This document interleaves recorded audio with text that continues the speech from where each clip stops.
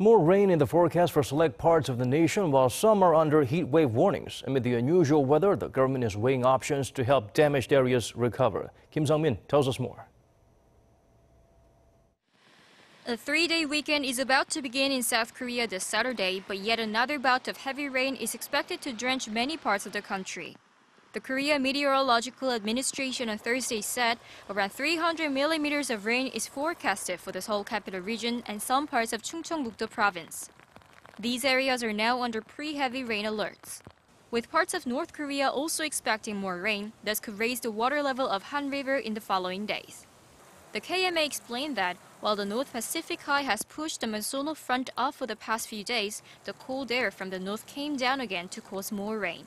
The monsoon is expected to last until Sunday, August 16th. Meanwhile, heatwave warnings have been issued in some parts of the south.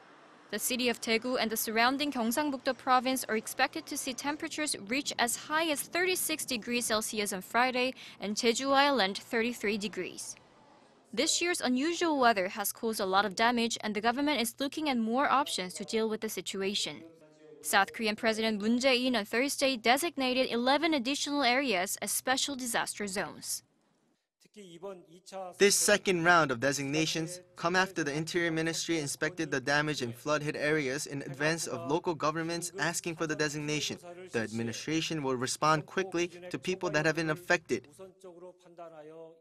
Now, a total of 18 regions, including parts of Jeollado and Gyeongsangnam-do provinces, will receive financial aid as well as support for restoration work.